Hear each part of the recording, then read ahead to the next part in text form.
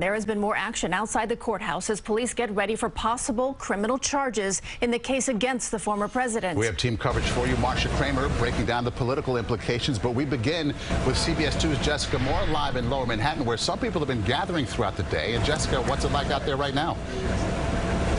Well, Maurice and Christine, things are fairly calm right now, perhaps because the arrest that Trump himself predicted would happen today so far has not come to fruition. The former president has an extensive history of civil litigation, but if you add a criminal charge on top of that, it would dramatically escalate his legal problems as he tries to once again reclaim the White House. Did Donald Trump falsify business records to hide campaign finance violations? That's what the grand jury is weighing as we speak. Did you know about the $130,000 payment to Stormy Daniels? The allegations center around the hush money paid to porn star Stormy Daniels during the 2016 presidential election. More specifically, how those payments were allegedly booked as legal expenses in Trump's business records.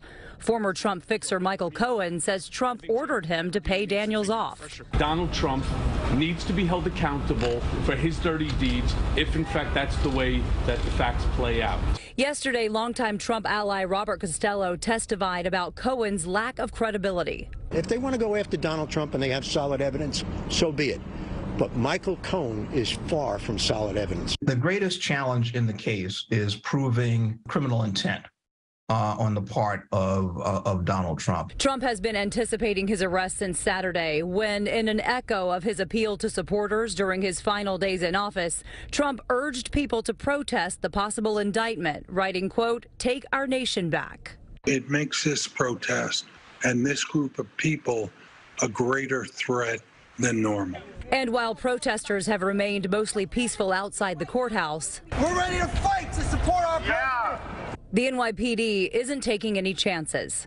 Heavy fencing surrounds the courthouse downtown as NYPD choppers fly overhead and the police harbor unit patrols the East and Hudson rivers. SWAT teams will be placed at strategic locations around Manhattan, and all 35,000 sworn NYPD officers have been ordered to dress in full uniform, even undercover cops, and told to be ready to mobilize at a moment's notice. And speaking of those ongoing security concerns, a bomb threat at the courthouse was called into 911 earlier today. NYPD did a full sweep and found no active device, no device of any kind. As of right now, Mr. Trump is still down in Mar-a-Lago. His legal team says they have not been advised of an indictment. The expectation is if and when that happens, Trump will fly here to New York to turn himself in. We're live in Lower Manhattan. Jessica Moore, CBS 2 News. Jessica, thank you.